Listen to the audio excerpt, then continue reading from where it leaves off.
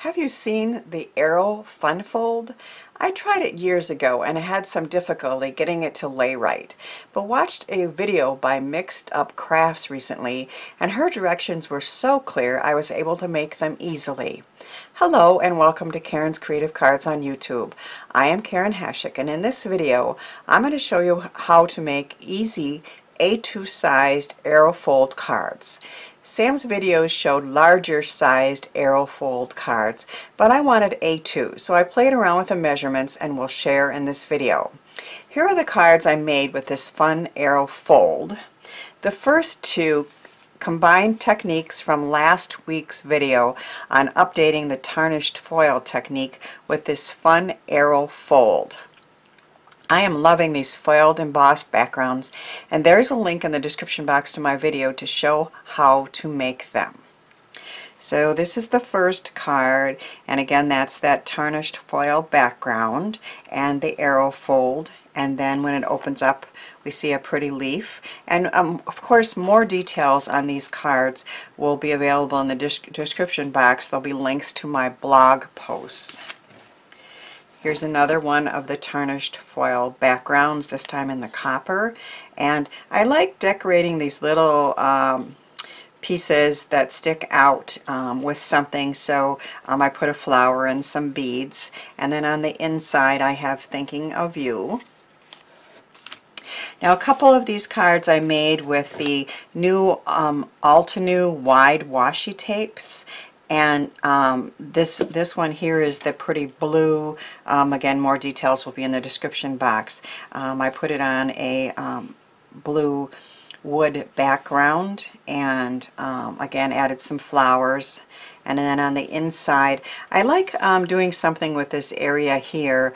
It isn't required of course, but on the card I'm going to show you I put a flower there, and this is a thank you die from Burniston with another punched flower.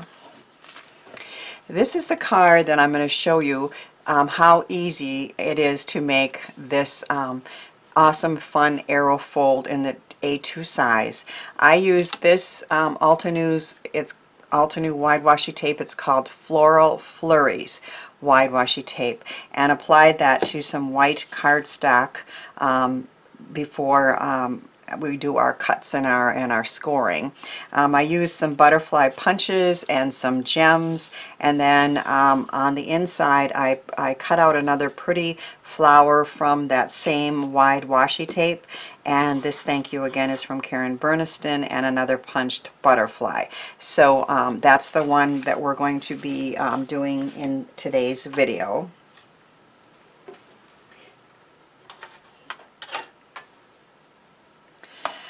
First I'm going to show you on a template, and then I'm going to actually show you on the card itself how to make this. I played around again and created a template for the A2 size. So your A2 is 4.5 by 11, I'm sorry, 4.25 by 11, and of course you fold it in half. It's a top folding card, and then you're going to mark the center of the bottom, which is 2 3/4, and then mark the sides also at the center, which is 2 1/8 with a pencil. And again I'm going to show you on the card, and then you're going to do some scoring from those points, and that's what's going to create this easy arrow fold. Then there are layers that go on top, and you could just do one layer if you wanted to, but I'm really liking the look of the 2 layers here. We have the deep red and then that Altenew covered washi tape paper there. So the measurements of those are, the larger of the 2, which is the deep red, is 5 by 4. And then you cut from the center down to, from the corner down to the center of that piece, which is at 2.5. So you're creating triangles. So if you can picture, this was a larger piece, and then you cut it down, and again I'm going to show you that. And then the second piece was 4.5 by 3 3/4, and again you cut from the corner down to the halfway mark, which is 2 1/4, and then these two pieces get layered together. So that was the smaller piece there, and they get layered together to create this really effective, lovely look of these side pieces as well. So that's the template, but I'll show you again on the actual card. So this is the A2 card base, and we are going to do some measuring and then some scoring on this. So again, this is an A2, so the width is 5.5. So you're going to mark at 2 3/4 on the bottom, and then on the side you're going to mark at 2 1/8.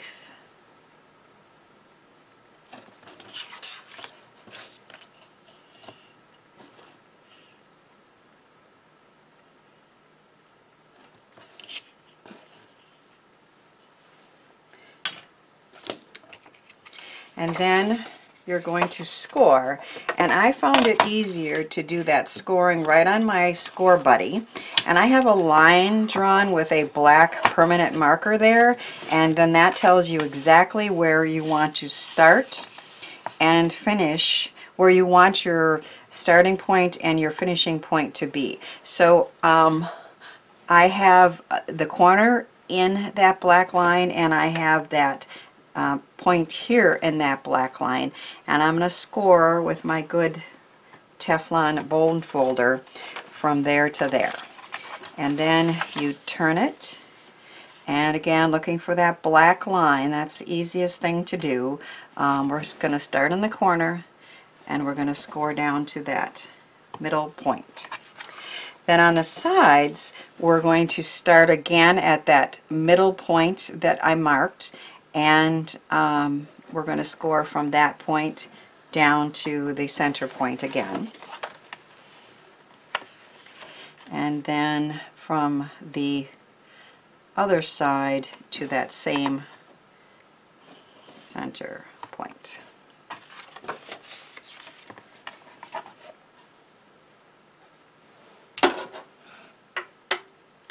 Now from the inside we are going to fold.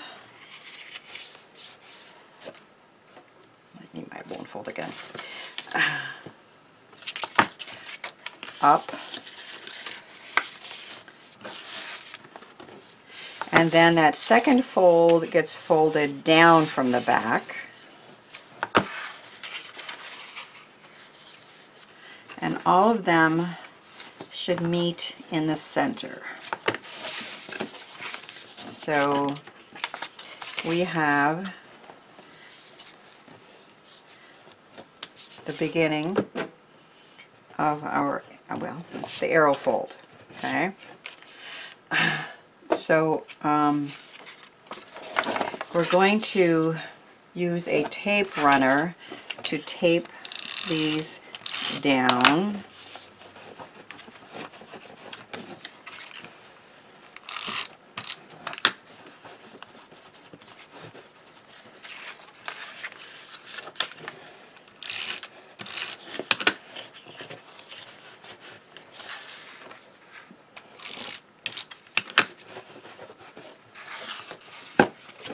So our arrow fold is complete on the base card. Now on the next size, which was, I had it somewhere, 5 by 4, the center, what did I do with my ruler? There it is. The center of this is 2.5. So we're going to mark it 2.5. And as long as I got the ruler out, on the center of this one, which is, well, let's measure it, 4.5 by 3 3/4. The center would be, yep, there it is, 2 1/4. And I like to work from the back on these. It doesn't really matter, but then you don't have to worry about getting rid of those tick marks. Now these are going to be cut. So once again, you're going to use your cutter and or your, you know, those dots, the corner down to the center, and then from this corner down to the center. Well, the first time I did this, I got confused as to what was the actual bottom of the triangle. So I'm going to put them just that way while I finish this up. So from the corner to that center mark,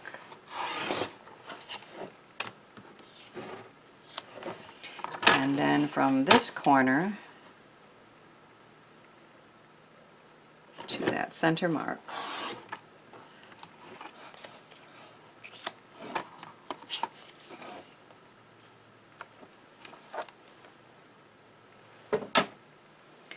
And then we're going to put these together with some more of my favorite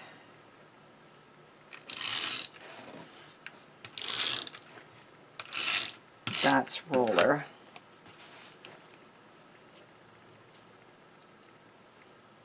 Do I have the right? I don't think I do. It's this way. See that having the right point on, no? Okay, let's figure it out, Garn. Where's the bottom?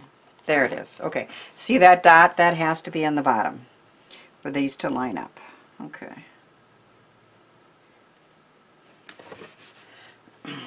And then this is how that's going to go on.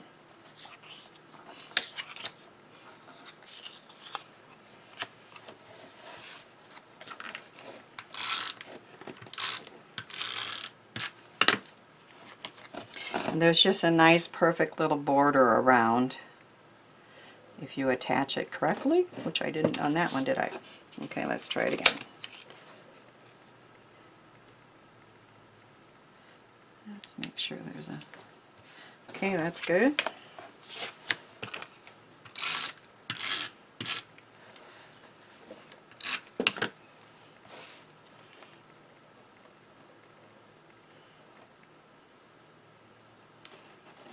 Okay.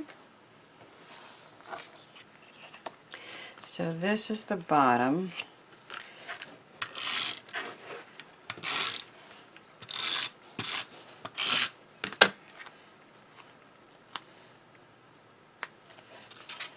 And that's going to go on like this.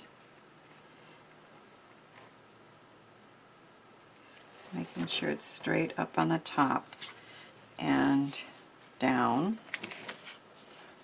I could have it straighter, which is nice when you're using this dot roller. You have a little time to work with it, right?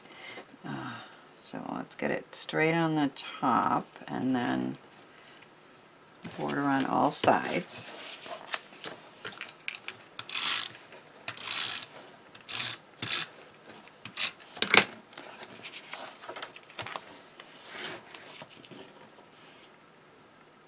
And a little pink border on both sides.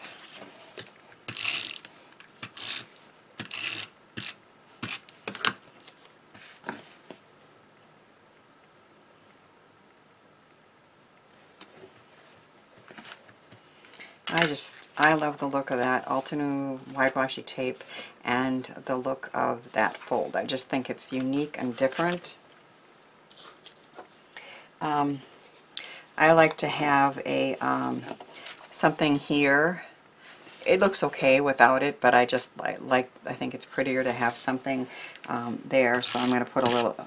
I cut out flower from that same washi tape roll there.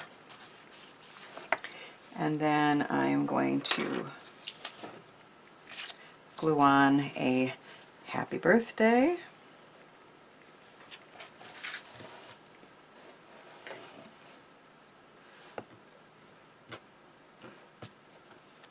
Which is my favorite cheerful happy birthday from Burniston.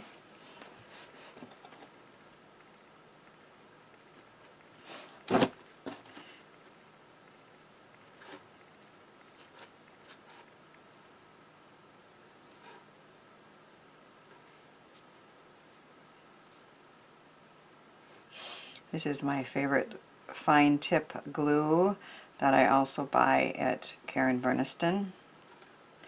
It works so well for attaching die cuts, most of which are too small to use a tape roller or other method of attaching.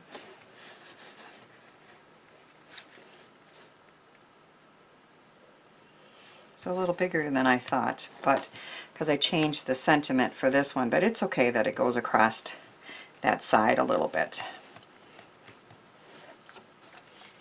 Like I said, I like to decorate these pieces here with something, so I've got some punched butterflies here that I punched out of the washi tape. So I think I'll use this one and some glue dots.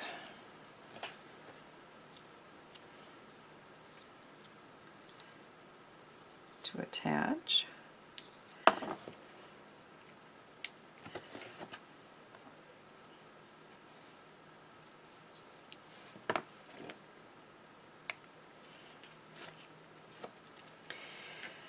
And I also punched out a couple larger ones, but now that our happy birthday's that big, do I have room for them? Oh, sure, I can put one there.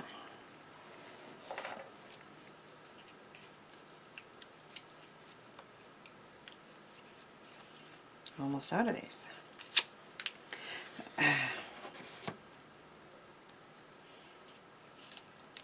But I can't live without my glue dots, so I have more.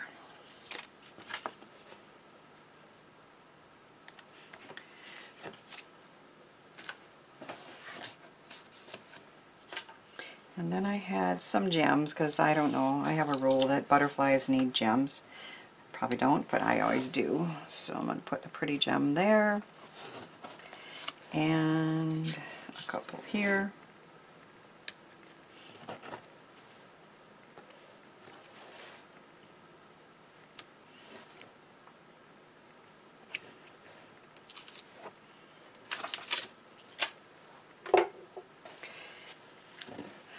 And so our arrow fold card, our pink and red and white pretty card with some butterflies, and then on the inside this one's going to say happy birthday.